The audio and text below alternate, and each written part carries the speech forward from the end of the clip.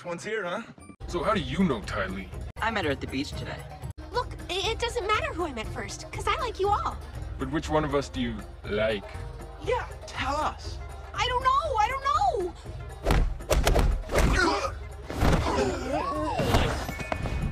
Oh, I'm glad you're here. Those boys won't leave me alone. I guess they all just like me too much. Come on, Ty Lee. You can't be this ignorant.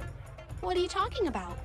Those boys only like you because you make it so easy for them. You're not a challenge, you're a tease. It's not like they actually care who you are. Okay, calm down. I didn't mean what I said. That's a sharp outfit, Chan.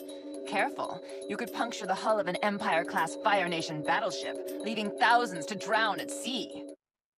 Because it's so sharp. Thanks. Maybe I just said it because I was a little jealous. What? You're jealous of me? But you're the most beautiful, smartest, perfect girl in the world.